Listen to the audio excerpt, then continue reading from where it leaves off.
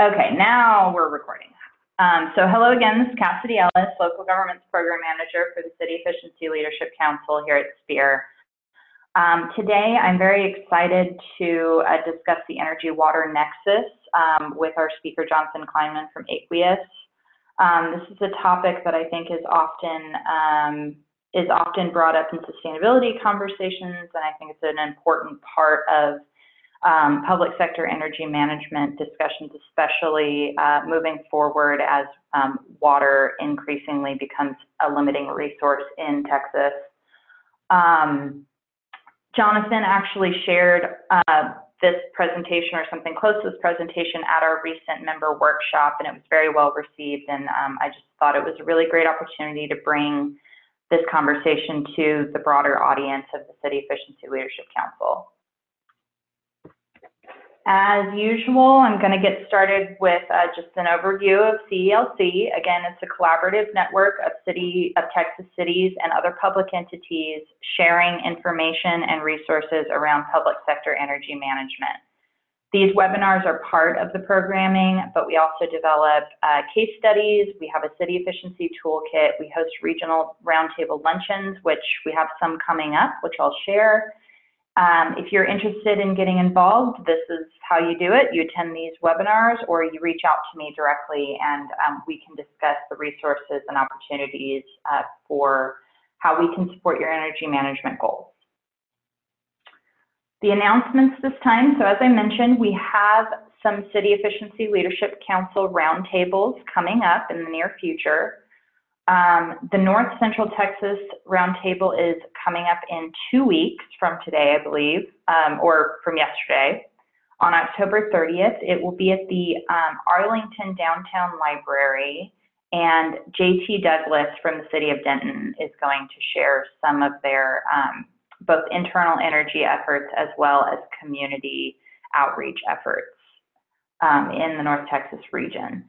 Gulf Coast meeting will probably be in one of the weeks straddling Thanksgiving, working on getting a date and location nailed down. And then our Central Texas meeting is due to be hosted at the Public Safety Training Center in Kyle on December 11th. And that will include a building tour of this facility where police officers and law enforcement train, and hopefully we'll get to see some of the cool facilities that they have at that building. It's also a green building, which is interesting.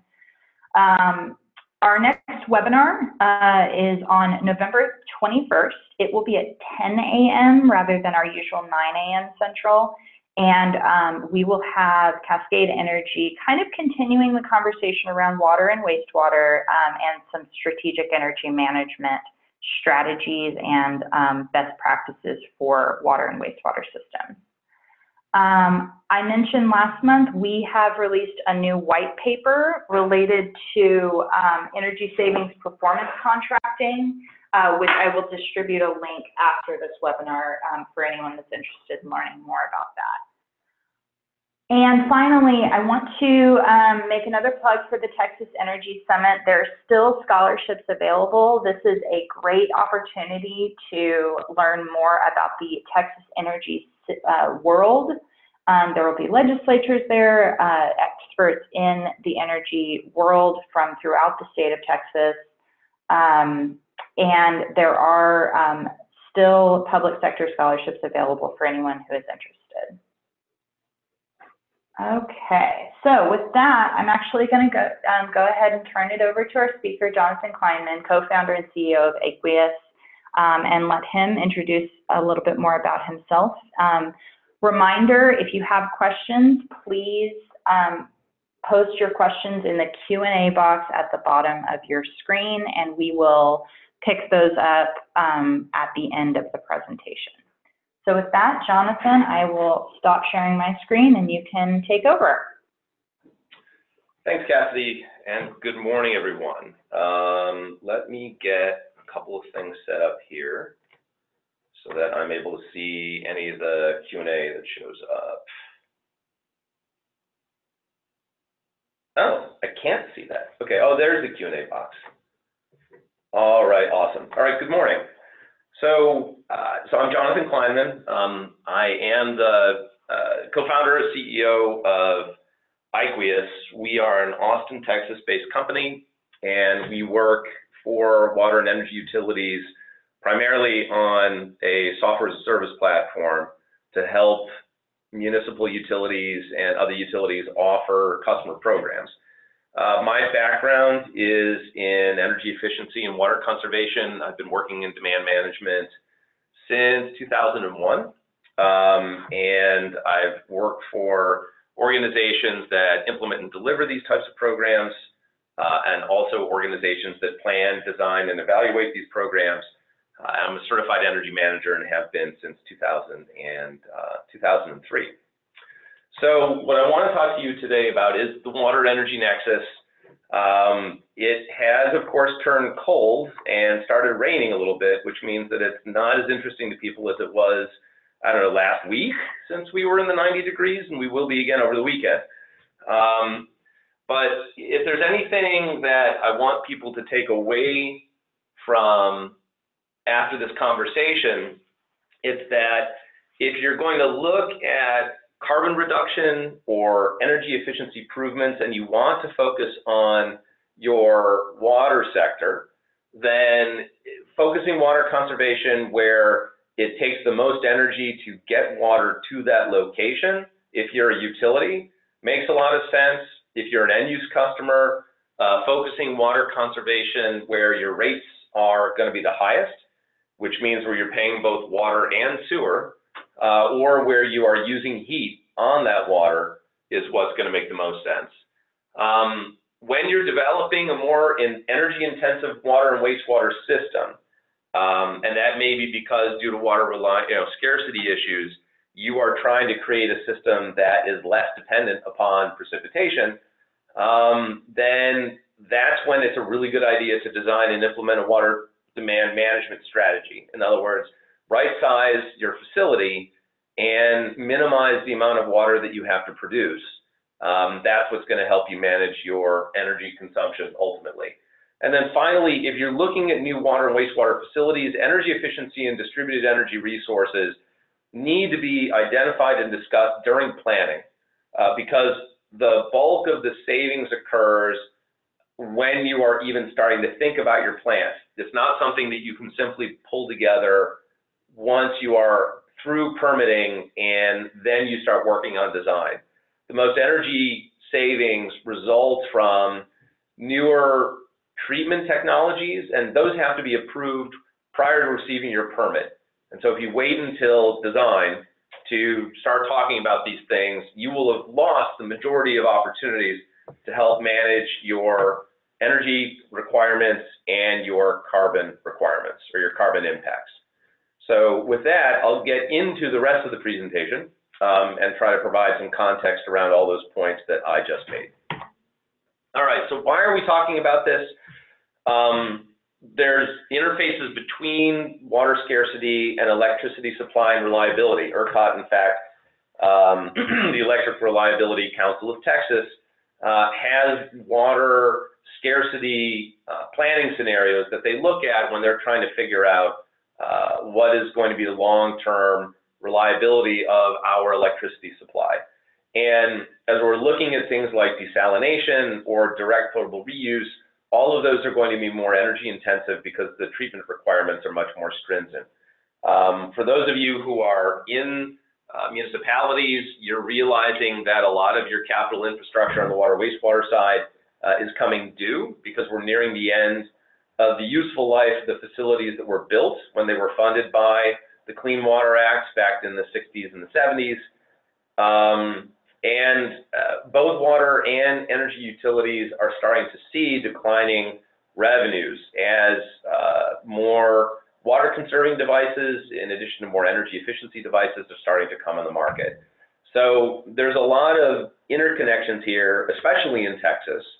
And so these conversations are worth having as people start to think about their long-term water and energy future. So we're going to talk about water in Texas, and I've included Oklahoma just because for folks who are close to the border, it's relevant. We'll talk about water needs for thermoelectric power in Texas, We'll go over the water energy sector and energy end uses, talk through some case studies, and then discuss strategies and opportunities. As Cassidy noted, people should feel free to go ahead and ask a question as we go through this in order to be able to facilitate some kind of conversation and dialogue. All right. So if we look at the U.S. Drought Monitor, you can see that this summer was relatively dry. When I gave this first presentation to the SPEAR member workshop back in September, there was an increasing area of Texas that was starting to get into severe and even in some areas in extreme drought. We hadn't seen a map like this since 2011 or so. And this zone here in Oklahoma and that zone there in Texas represented an area that got hardest hit by the drought back in 2011. What's interesting is that the areas of extreme drought have increased in Texas, but that zone in Oklahoma and also here in Texas has gotten some rain, and that's just within the past month. So one of the things that is unique about trying to work in an area like water conservation and thinking about water scarcity reliability is that the situation changes frequently. Unlike with energy reliability or energy efficiency, where yes, use is somewhat climate dependent, but not dependent upon rain. For those who have not looked at the Texas State Water Plan, and especially the interactive map, I encourage you to do so. It's a fascinating website and allows you to play with tons of data from the 50-year plan that the state of Texas provides. And what you can see is that municipal use in Texas is projected to grow fairly significantly over the 50-year time horizon that they were planning for, and that's driven primarily by population growth. You can see that our existing supplies in blue decline somewhat as there's an expectation that some things are going to come offline, but you can see that the need, which is the area in red, is growing pretty significantly over time. There are strategy supplies. Those strategy supplies include water conservation. They also include the construction of some additional resources. But in Texas overall, water conservation is going to play an increasingly important part of managing our ability to meet future water needs for the population. And even if that isn't so much of an issue now, it's gonna be, and will increasingly become part of it, at least within the next 20 years. When I was looking at information for Oklahoma, and I'll skip past this quickly, the official resource for water use is provided by the U.S. Geological Survey. They have a paper called The Estimated Use of Water in the United States. It's provided every 5 years. The most recent one is 2015. There's a lot of information state by state that may be of interest to people, and I provide the link to that paper for those who are interested. Now, if we take a look at water for electricity generation, you can see that there's a difference between withdrawals and consumption.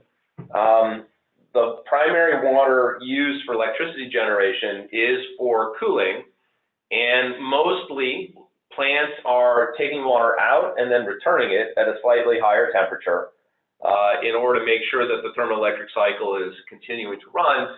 Consumption comes from leaks and evaporation, so water that actually disappears. And what you can see is that, here you've got one-through cooling systems as opposed to recirculating systems. Recirculating systems are higher on consumption because you've got more evaporation. They are lower on total withdrawals. But these once-through systems require water availability where they're pulling the water from. And you can see that, thermoelectric sources like nuclear coal, biopower, combined cycle natural gas, you start seeing these requirements go down a bit. If you've got a cooling pond, total withdrawals go down. But if you're looking at dry-cooled systems or renewable systems, obviously the water requirement goes down. Most important thing to keep in mind is that a lot of our base load has water requirements, and the Texas State Plan takes a look at that. You can see that the total demands for water for thermoelectric power are increasing as well. And that, again, comes from population growth with projected increases. The strategy supplies in Texas, you know, the needs there increase as well. I don't know the extent to which things like renewable resources or other forms of, you know, power plants factor into the demand here for thermoelectric, and that's just an interesting area where ERCOT and the Water Development Board might be able to talk to one another a little bit better. So if we think about what's happening in the water sector and how this is going to impact the water energy nexus, just a few quick slides. There's an expectation nationally that up to $1 trillion is going to be spent over the next 10 to 20 years to change out our total water sector. Again, the expected lifetime for plants is 40 to 50 years. Most of the federally funded construction occurred in the 60s and 70s, so the plants are in need of not just repair, but full-scale retrofit, and the public water supply, water quality standards, and also the wastewater water quality standards are starting to become more stringent, and we're starting to deal with newer issues. You've got pharmaceuticals that are showing up in wastewater effluent. You've got caffeine showing up in wastewater effluent. And people are starting to be concerned about the levels at which those things are accumulating in the water supplies. And so we are going to need to start to figure out how to deal with those things in the future. That's going to require more treatment and more energy going into that treatment. For water systems in general, operations and maintenance costs are increasing, and growing energy consumption is one of the reasons why O&M costs are going up. So we think about where energy requirements for water and wastewater treatment come from. You can see that on a water supply basis, most of the energy goes into the distribution. So these days, if you're taking relatively high quality water from a river or a surface water body or even shallow groundwater, you know, the sourcing of that water is relatively inintensive. You know, treatment isn't that hard, but then you got to push it out to the rest of your distribution system. And we'll show a graph of Austin and kind of highlight how that number changes depending upon how far uphill you've got to go. For wastewater treatment, you can see that where you're taking a relatively clean water supply, like a groundwater source, for example, and you're just going to push it through, or sorry, if you're just using trickling filter systems for wastewater, I apologize, it doesn't take that much energy to treat it, but when you're starting to get to advanced treatment with nitrification, you can see that the outer bound of consumption has gotten to about 3,000 kilowatt hours per million gallons. Just taking a quick check to see if we have any questions right now, and it does not appear that we do. All right. So if we look at, how much of a range there is, for water supply, the energy requirement per million gallons is a strong function of where the water has to go once you treat it. And based upon a compilation of a number of different studies, we can see that it can be anywhere from, the 25th percentile, only about 1250 kilowatt hours per million gallons. On the 75th percentile from this study, we've got about 3,000. But we did see studies where even it was as high as 11,000 kilowatt hours per million gallons. In that case, it was a groundwater supply that required a pretty good amount of pumping to get it up, and then treatment, and then it had to keep going further uphill for distribution. So one of the important things to recognize here is that the amount of energy that goes into water supply is a strong function of your system and where you're getting your water from. And so it's very difficult to come up with generalizations and kind of one-size-fits-all recommendations or multipliers for the energy intensity of water.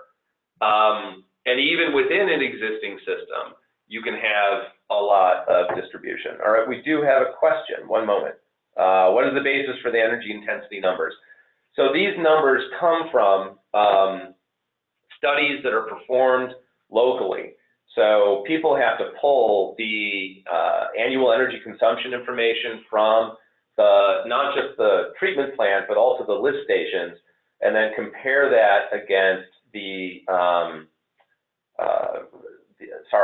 total amount of water that is, the volume of water that is, treated and distributed. And then all of those things have to be aligned. So you need the right amount of metering, and then you need good and the right amount of data. So organizations like the Regional Water Authority in Sacramento, did a study of all of its member utilities to figure out what the difference is. That same work was done here by Austin Energy. And what you can see is that close to the river, your energy intensity is only about 3,500 kilowatt hours per million gallons. But as you start to move a little bit further up in the hill country and closer towards, getting the water back to what its source was, you're starting to look at 5,500 or more kilowatt hours per million gallons. Are there any other questions on this topic? Okay. So to put things in context, let's take a look at my house. So here's my home. It's about 2,000 square feet, and there are 5 of us who live there. My daughter, who's now 6, is a more active participant in our water consumption than she used to be. So over the years, I've done a number of things to improve the energy efficiency of the home. So we've had compact fluorescent lights. Now we've got LEDs, as those are failing now that we're 10 years into the house. We made significant building envelope improvements in the ceiling and also the windows, and we've got Energy Star appliances throughout.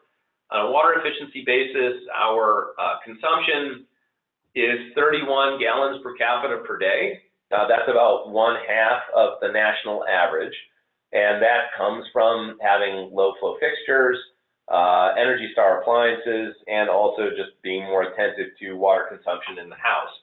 So if you look at my annual electric consumption, and this is data from the Austin Energy portal that I took a look at today, my total consumption is just over 9,000 kilowatt hours over the course of the year, and you can see a strong seasonality of that consumption, and even get a handle on, what my air conditioning load is. If you look at the annual electric equivalent of my water supply, that's only 240 kilowatt hours, and that comes from assuming somewhere between 4,000 and 4,500 kilowatt hours per million gallons. So what this does is it shows that from a carbon basis, if you were to compare, trying to help me further improve my energy efficiency versus trying to get me to implement more water conservation, you're going to get more energy savings by focusing on the electric. So what I wanted to do is I wanted to give you a basis of comparison. A lot of people think about the Water Energy Nexus as like the silver bullet for additional electric savings or additional carbon savings. It helps, but it's not, getting me to change out my toilets is not going to be the thing that really drives overall energy savings for the grid. In this particular case, Austin Energy would still be better informed to focus on my electricity consumption rather than my water consumption. Any questions there? All right. So, but one of the things that's going to change that calculus are some evolving strategies for water supply. So Wichita Falls, for example, implemented a direct potable reuse system. And so there you've got treated wastewater effluent that was connected directly to the water supply intake. Going that direction to be able to provide a more reliable water supply is going to require obviously much more aggressive treatment, and that treatment is going to be a lot more energy intensive. Abilene, Texas, and the Hamby Reclamation Facility uses what's called indirect potable reuse. In that particular case, the wastewater effluent is discharged into the water supply, where it resides within that system for a while, and then is taken out for water treatment. That's still more energy intensive than simply treating it, discharging it, and having that go downstream. And then finally, you've got desal. And looking at that, for example, for Corpus Christi, desalination requires either the use of some kind of osmotic system to be able to take the salt and other impurities out of the water before distributing that into the drinking water supply. That's very energy intensive as well. So as we start moving in this direction, the energy equivalent for water supply starts to go up. And that's when it makes more sense, if you're thinking about how much do I want my energy bill to be, to consider not just how am I designing this facility, but how much water do I want to have to produce. And that's when water conservation could become a very effective energy efficiency strategy for these types of facilities. Let me just see if there are any questions there.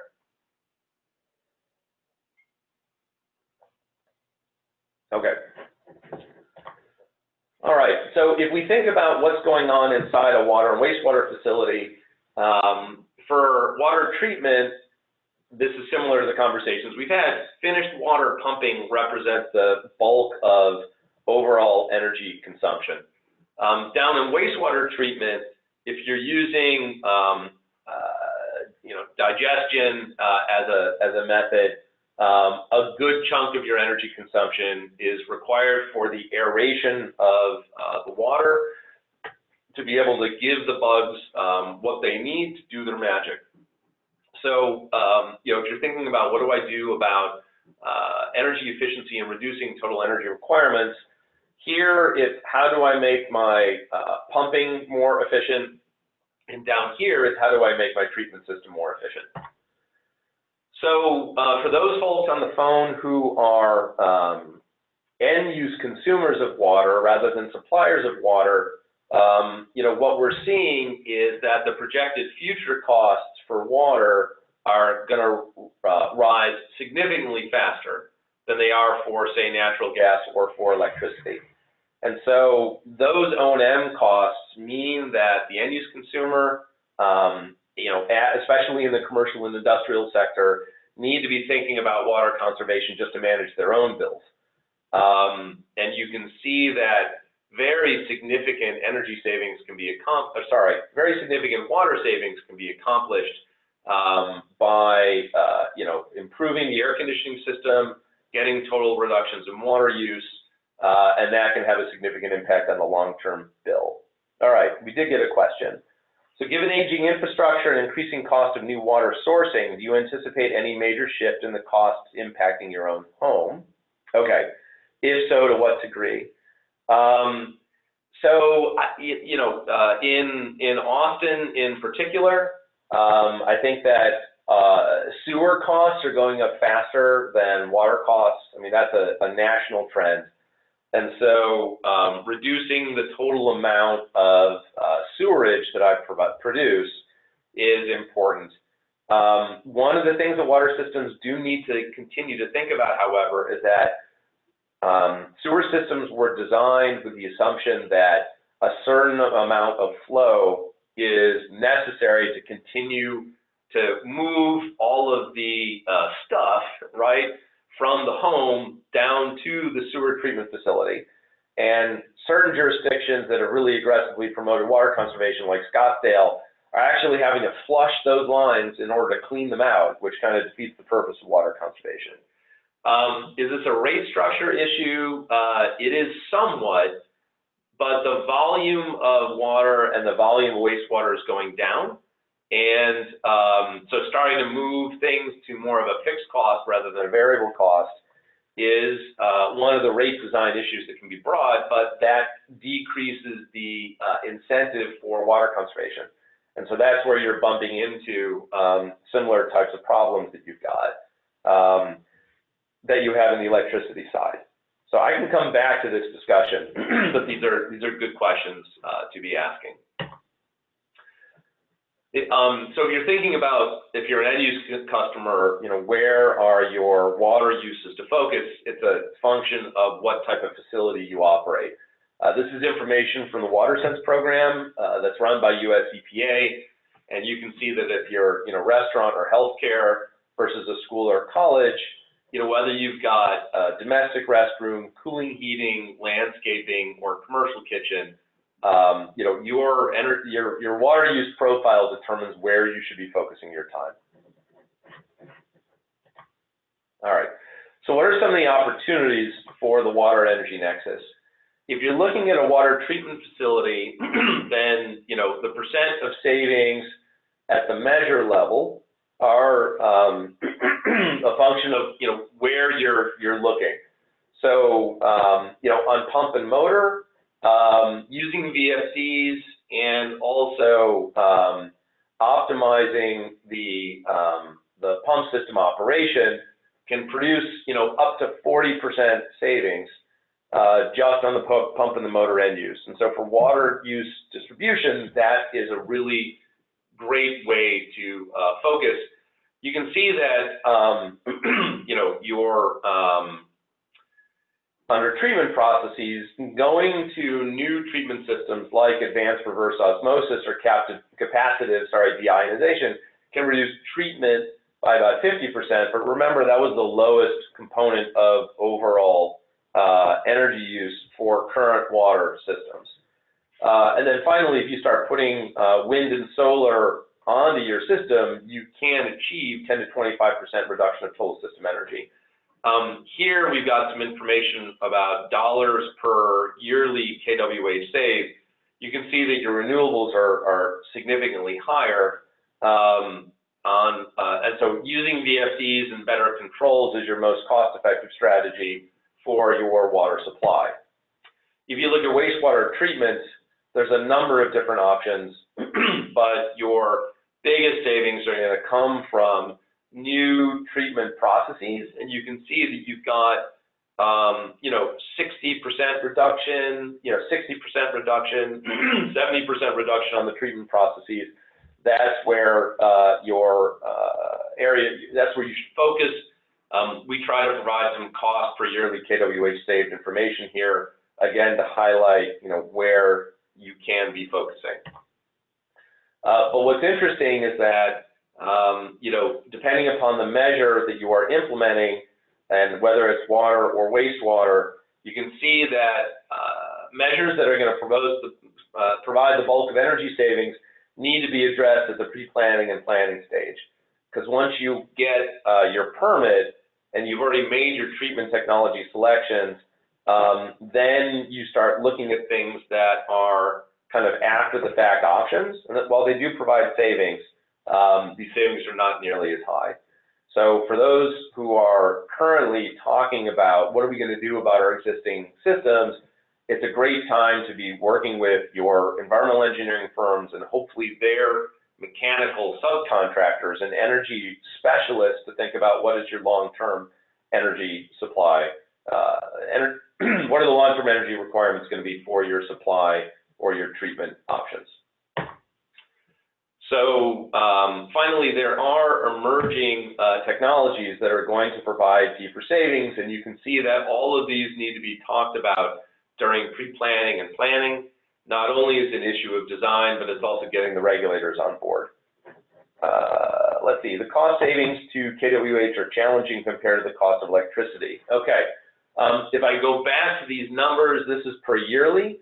And so remember, this is a one-time cost compared to a lifetime of savings. So these are not levelized cost information. So if each one of these is going to last for 20 or 30 years, take these numbers, divide them by 20, and that's going to be your comparison. So if I'm looking at a 44 cent per kWh per year number for an automated control system, if I divide that by 20, that's actually 2.2 cents per kWh. So for that reason, this could actually mean that, like on a 30-year bond, you are better off adding the cost of this measure than otherwise. And if there's a need for or a benefit to looking at what's the cost of saved energy versus the cost of purchased energy, that's something that we could tackle at a later time. Bottom line is take these numbers. This is to provide a relative point of comparison, but I would divide all of these by 20 and then compare these to the cost of what you're paying for electricity. All right. So wastewater treatment, again, a number of emerging technologies or advanced technologies, and you can see that some of these can be implemented after operation has occurred. Sorry, so these were, this is a study that was done for the Energy Trust of Oregon, and I didn't take some of that information off before.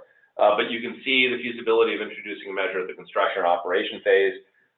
It depends upon the decisions that are made across the entire plant, because just doing one of these things isn't isolated to overall plant operation.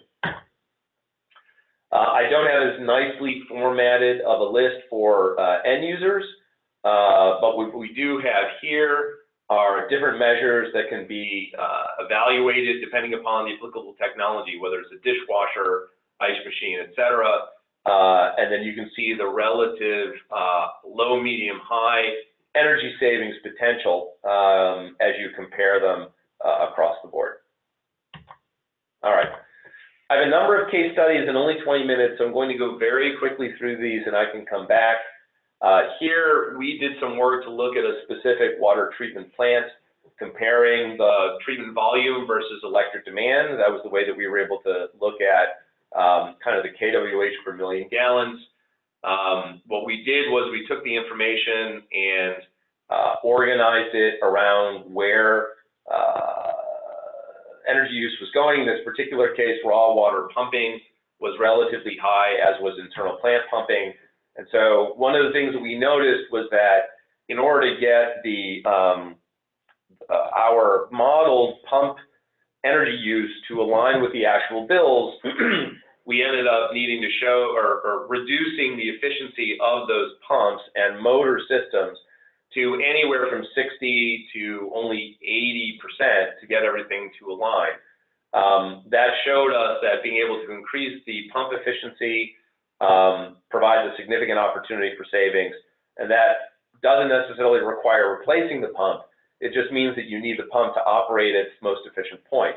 There's actually a company based in Georgetown, Texas, that specializes in a control system that gets every pump to operate at the best point of the pump curve, and they are able to achieve anywhere from 25 to 35% in pump energy use without changing anything except for the controls.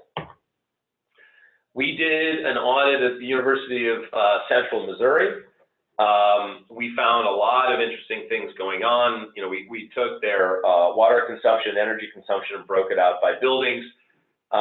We found a number of water-cooled ice machines where, I don't know if you can see it down here, but that was a steady stream of water going directly into the drain. So it was basically a once-through water-cooled ice machine, which in theory is more efficient than an air-cooled one, but not if you take into account the water and sewer consumption from a cost perspective. So one of the things that we noticed for end users is that, you know, using Energy Star equipment and starting to think through, should I be using a water or air-cooled version of this equipment? Old decisions that used to focus on water-cooled equipment because it was more efficient on an energy basis need to be revisited as water and sewer costs in particular start to increase. And from a facilities operations perspective, just observing whether, you know, school was out of season, ice was not needed, this thing was not shut off. There's a lot of things that can be accomplished through just operations and maintenance savings. I encourage everybody to tune in to that webinar on the 21st. Strategic energy management can achieve, you know, 9 to 10% reduction in energy consumption at a water and wastewater facility, and significantly more dollar savings for end users in particular. So we looked at things like solar PV at a water supply utility. We looked at the possibility of putting in hydro turbines into existing water distribution lines. That's particularly useful where you've got significant elevation change and an opportunity to capture some of the energy that you are putting into that system. Essex Junction, Vermont did a cogeneration facility. So where you've got anaerobic digestion, you have biogas as an output, and you can capture that and use it to burn and then create electricity as well as the heat necessary for your system. And that can be done these days more cost effectively than before.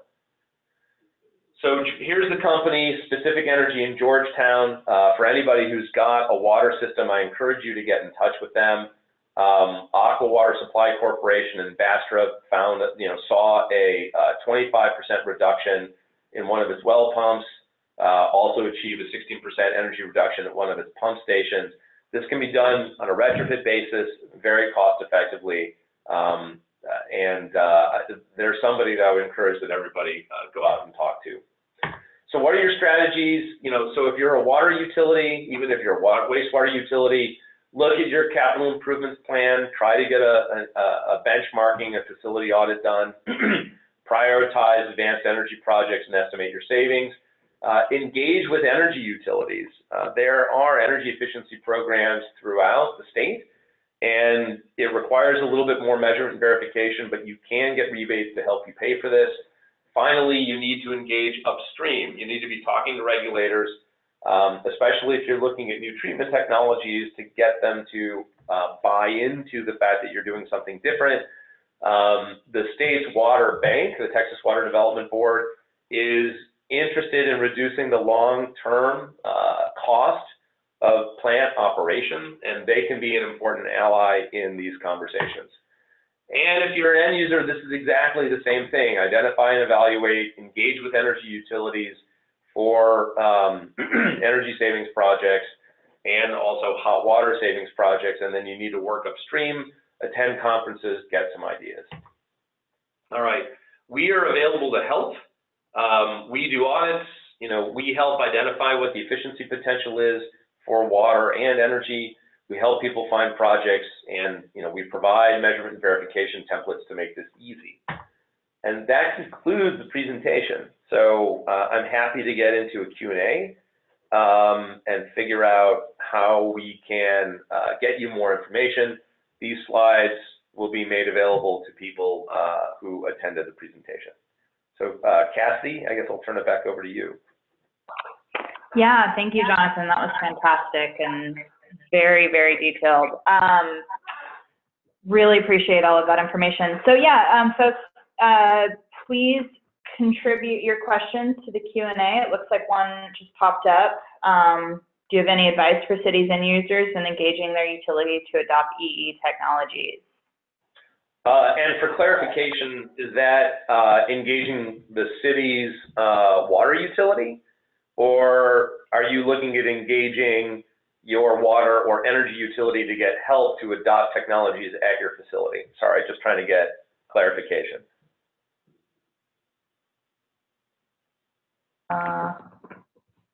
Okay, we'll let them respond. Or I could just speak to it in either sense. Maybe you can speak to both, yeah. Sure, okay. So wait, there we go.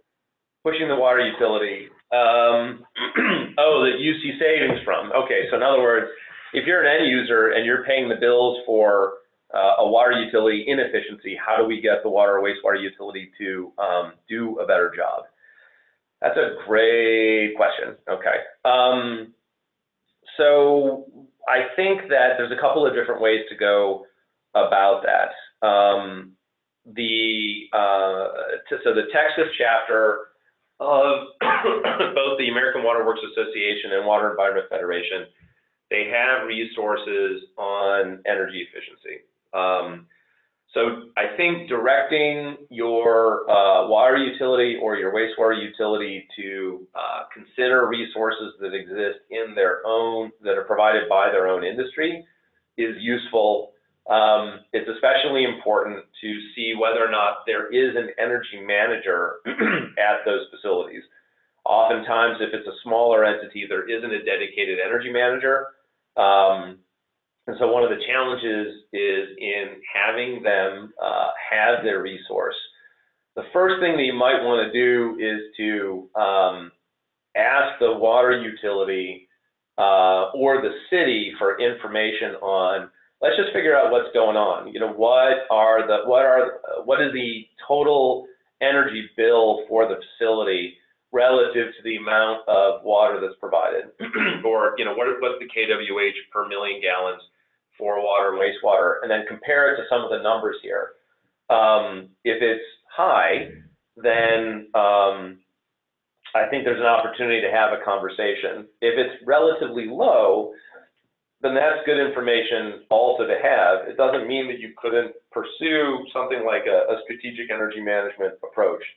So if you're an end user, I think that the way to start would be information gathering and benchmarking, and then comparison with, you know, what you're seeing or what we could provide in terms of other pieces of information. That's the first step, hopefully, to create some conversations. If you can't even get that step to happen, then you have to go talk to somebody at council or on the board and get them interested in trying to gather this information. So it's political, but I would start with information. Okay, and if you're trying to get your utility for help, there's a lot of different things that are going on. If you have cooling towers, getting your utility to work with you on how to reduce the water requirements for cooling towers provides benefits to both entities. Water utilities can be hard-pressed to provide good recommendations on water conservation, but there are some cities in Texas, like Dallas, like San Antonio, that provide very, very good water conservation programs for institutional, commercial, and industrial customers. If you're interested in energy efficiency, then if you're a municipal utility customer, I think reaching out to their energy efficiency program, if they have it, you should be able to get some support. If you're in the ERCOT territory and you're in the competitive market, then you would need to speak with your transmission and distribution utilities. So the Encores, the American Electric Powers, the Entergys, the center points of the state, they should be able to direct you to resources to help look at energy efficiency. Great. So we have some representatives from a few pretty major communities throughout the state, and I know sometimes getting audio to work on this can be a little bit of a challenge, but I'm curious if any of the city or public sector folks would have any interest in sharing kind of how your cities are thinking about water and incorporating water efforts into your energy and sustainability work. So if you are interested in sharing, you can raise your hand and I can allow you to talk, or you can type your thoughts into the Q&A box. But I'm definitely interested to hear how the water conversation is being incorporated into your climate and sustainability work.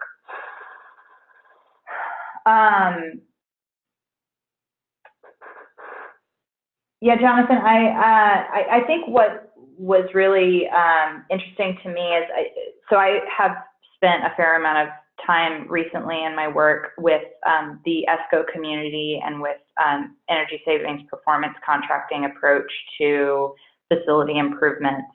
And I keep hearing that water conservation measures have some of the most immediate payback. So switching out toilets and domestic water fixtures have a really immediate payback.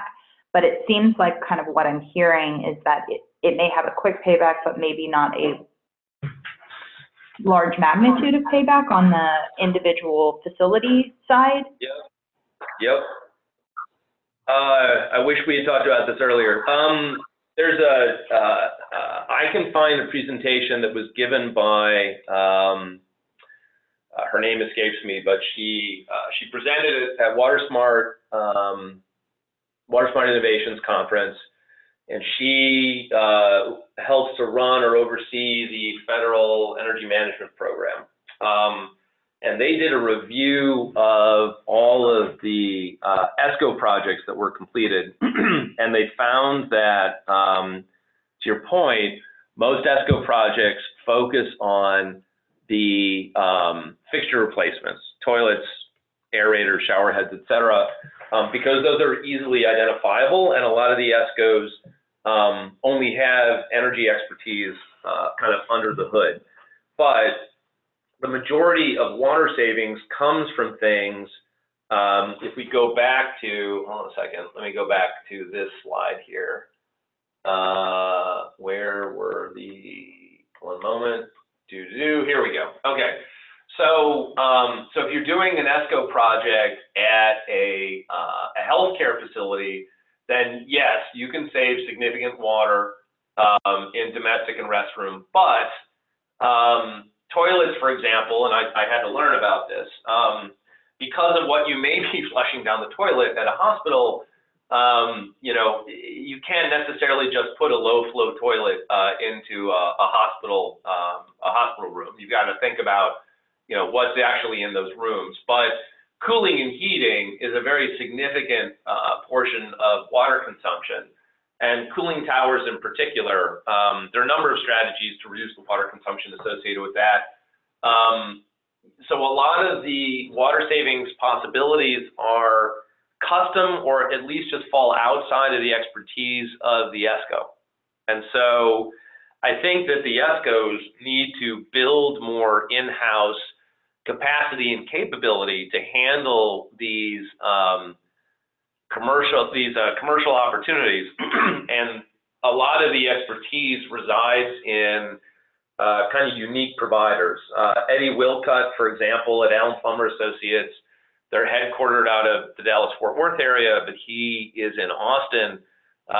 You know, he is one of the institutional, commercial, and industrial experts in the country for water conservation.